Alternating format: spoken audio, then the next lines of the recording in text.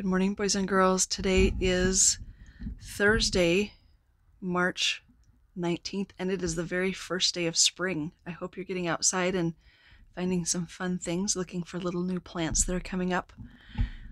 I wanted to share a little book that I found at my home on my kids' bookshelf. The pages are a little bit big, so the video might be a little bit wiggly when I try to show you the pictures, so just bear with me. This one's called The Little Island, written by MacDonald and Leonard Weisgard. So remember when we were at school and we talked about an island? It's a piece of land that's surrounded by water. So let's find out about this little island. The Little Island.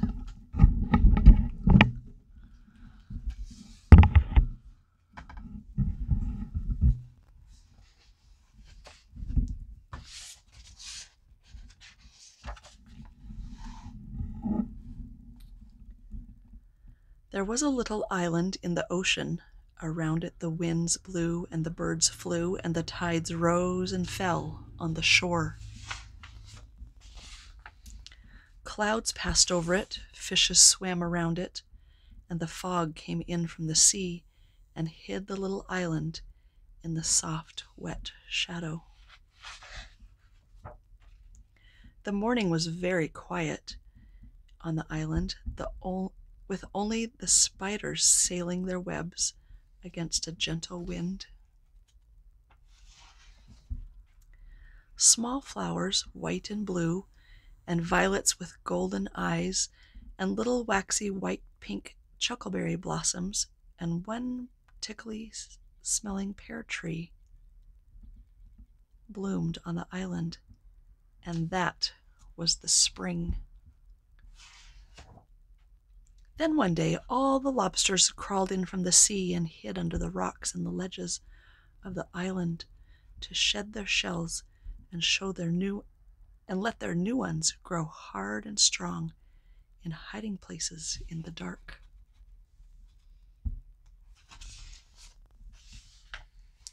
And the seals came barking down from the north to lie on the sunny rocks and raise their seal babies. And the kingfishers came from the south to build nests.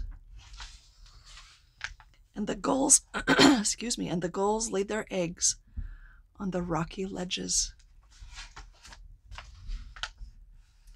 And the wild strawberries turned red. Summer had come to the little island. Boats sailed to the little island from far away, and herring and mackerel leaped out of the water, all silver in the moonlight. The seaweed squeaked at low tide, and little green pears grew on the pear tree. A black crow flew over. And a little kitten came to the island with some people on a picnic. Let's start that page over. A little kitten came to the island with some people on a picnic. The kitten prowled around the island and saw that it was all surrounded by water. "What a little island," said the kitten. "This little island is as little as big is big." "So are you," said the island. "Maybe I am a little island too," said the kitten. A little fur island in the air, and he left the ground and jumped in the air. "That is just what you are," said the little island. "But I am part of this big world," said the little kitten. "My feet are on it." "So am I," said the little island. "No, you're not," said the kitten. "Water is all around you and cuts you off from the land." "Ask any fish," said the island. So the kitten caught a fish.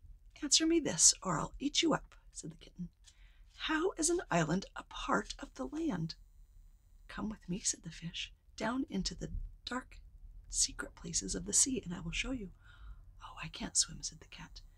"Show me another way, or I'll eat you up." "Then you must take it on faith, what I tell you," said the fish. "What's that?" said the cat. "Faith." "To believe what I tell you about what you don't know," said the fish. And the fish told the kitten how all land is one land under the sea. and the cat's eyes were shining with the secret of it, and because he loved secrets, he believed, and he let the fish go. And he got on his boat and sailed away into the setting sun. The little island had a little woods on it with 7 big trees in it and 17 small bushes and 1 big rock. Birds came to the woods on the island, and butterflies and moths flew over the ocean till they got there. Night came to the little island, dark and still, and 7 little fireflies flashed in the darkness. A bat flew around and around the pear tree and woke up the owl, and the wind whistled. Then came the storm. The wind blew from the southeast. Waves as big as glassy mountains came before it, and lights and lightning and thunder, and always the howling, moaning, whistling wind. And then the storm passed and left the little island where it found it, in the summer sea. Autumn came, and the pear dropped slowly to the ground.